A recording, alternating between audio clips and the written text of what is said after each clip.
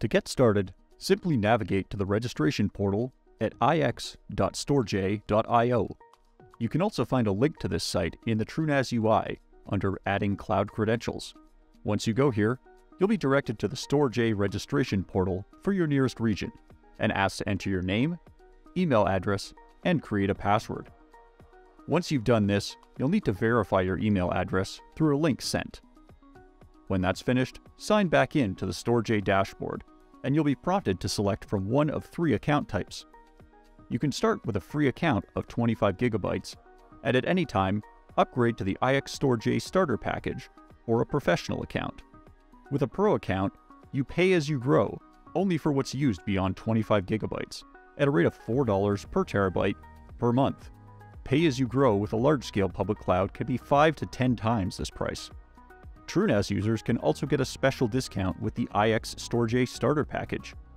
By paying up front, you can use up to 5 terabytes per month for only $150 for a period of a year, which represents a $125 discount. Starter package users that grow beyond 5 terabytes will pay the usual professional rate of $4 per terabyte per month for extra consumption. Once you've selected a plan, you'll be prompted to get started with either the web browser or the uplink CLI. We'll get started in our tutorial by choosing the web browser option on the left. Next, it's time to set up your encryption passphrase. For our example, we'll let StorJ generate a new 12-word passphrase, but if desired, you can supply your own that you've created. Note that StorJ does not know or store your passphrase ever, so make sure you save it and keep it in a safe place. If it's lost, neither iX nor StorJ can retrieve any data encrypted with it. You can reveal this passphrase, copy it to your clipboard, or download it as a plain text file, but just make sure you've recorded it safely before continuing to the next step. Once you've completed your encryption setup, you'll be brought to the StorJ dashboard. Scroll to the bottom of the page to create your first bucket to store your data with the New Bucket button. Give your new bucket a name using lowercase characters only and click Create Bucket. You'll be brought to the StorJ web interface again.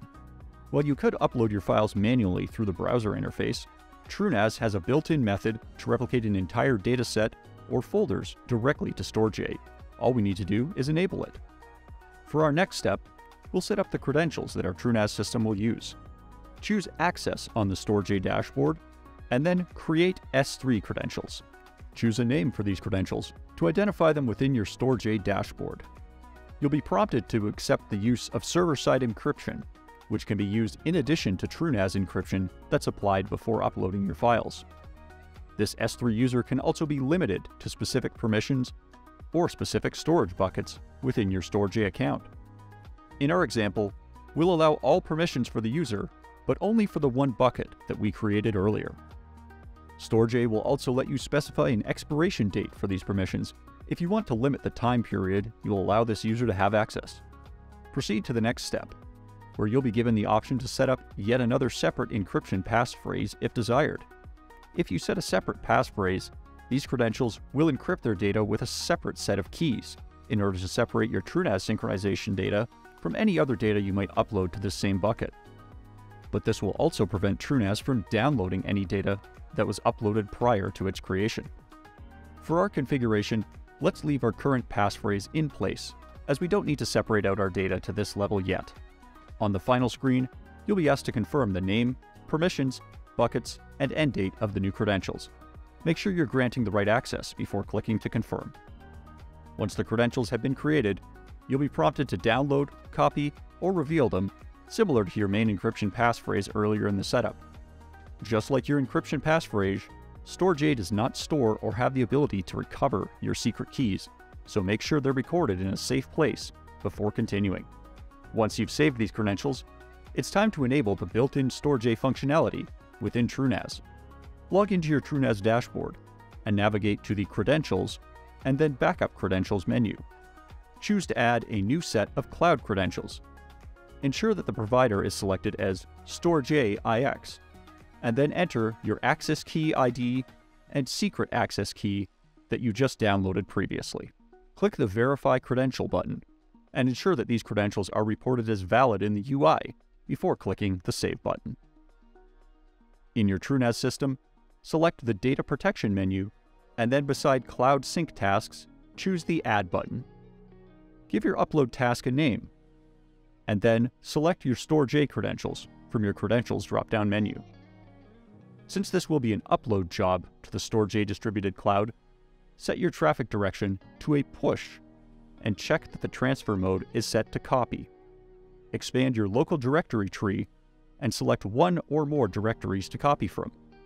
Note that if you do select multiple folders, they must all be at the same level, or in other words, have the same parent directory.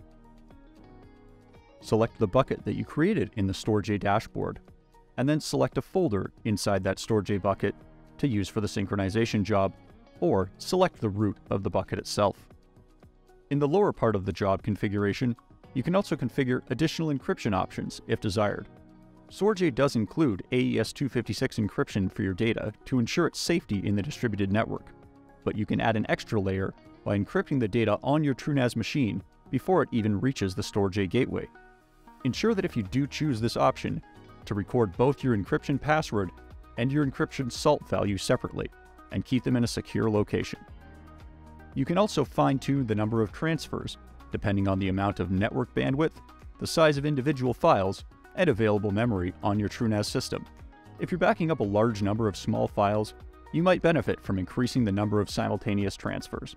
But there is no single solution to optimize for all scenarios. Adjust this value slowly while monitoring your bandwidth usage and memory to find an optimal value for your situation. A bandwidth limit can also be set if you have limited internet connectivity. Once you've made any adjustments to transfer number, bandwidth limit, or other settings, click the Save button. Back on the Cloud Sync's dashboard, select the Dry Run button beside your new Cloud Sync job. This will test your access to the StorJ bucket and simulate transferring a file, but won't actually send any data. Click Continue and confirm that the job state changes to Success. To synchronize your data for real, click the Run Now button and confirm the request with Continue. You can now switch back to the StorJ dashboard, open the bucket listing on the left, and navigate to the data bucket that TrueNAS is syncing with. You'll see all their files as they're uploaded to and distributed around the StorJ network.